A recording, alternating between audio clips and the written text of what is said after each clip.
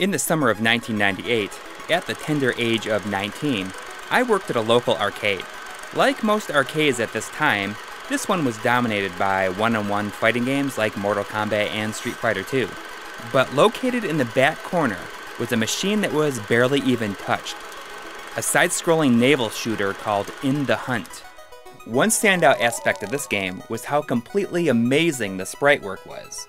Detailed and smooth, this game lingered at the back of my mind for years. It wouldn't be until nearly 18 years later when my friend Ricky would tell me, "Hey, did you know that this is made by the same people who made Metal Slug?" "What?" You know what? That makes so much sense to me now.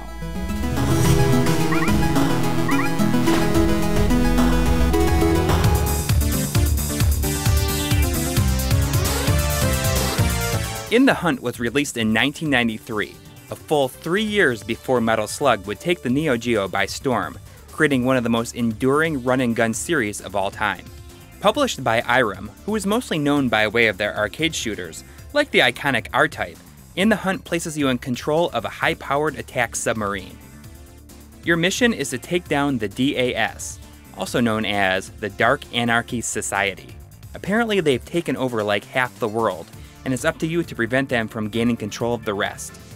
Finding and destroying their headquarters won't be easy though, taking you through 6 levels of intense underwater combat.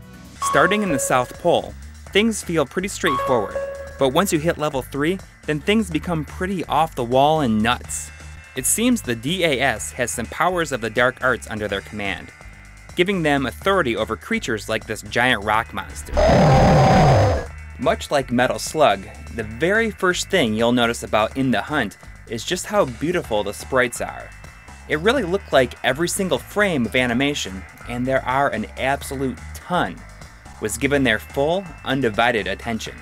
Giant bosses, destructible backgrounds, and huge explosions. Seriously, every enemy warship is crafted with a level of care that you don't often see, even 20 years later. Unfortunately, that also leads us to one of the most frustrating aspects. There's just so much graphical information on screen at once that it can be tough to get a feel for what's even happening at times. The screen just becomes so cluttered with different effects that you might lose track of where your submarine is located. And double this when you're playing with 2 players simultaneously. There's numerous power-ups that are dropped by specific enemies that help keep the enemy siege at bay.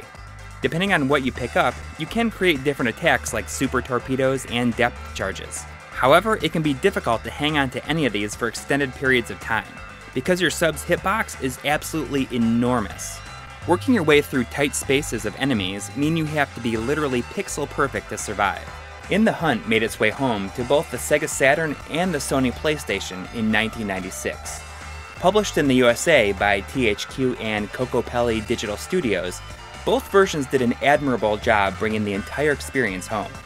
Strangely, it seems as though both versions were handled by different teams internally and feature a number of differences.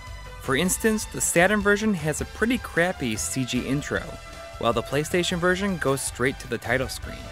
And shockingly, despite the Saturn's superior 2D prowess, it's plagued with slowdown throughout. In fact, the PlayStation version is considered the absolute best version because there's no slowdown at all. For such a sprite-heavy game, this was certainly not the outcome I was expecting. The PlayStation version was actually released near the start of the console's life, so it showed up in that long box style packaging. It would be re-released in a standard jewel case later on though.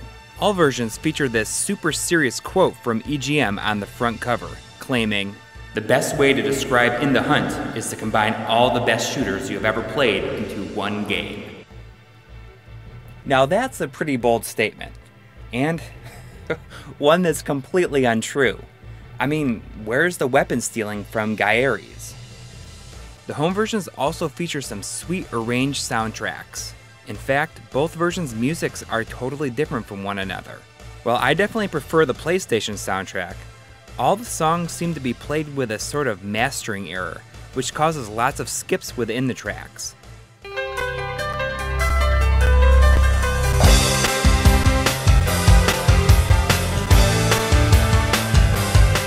At first, I thought it was my copy, but it was there on others as well. So while In the Hunt isn't even close to a perfect game by any means, it's still definitely pretty cool. It still blows me away that I never made the connection between it and Metal Slug, even though I played Metal Slug well before I played In the Hunt. Of course, now that I know this, I'm amazed at just how obvious it is.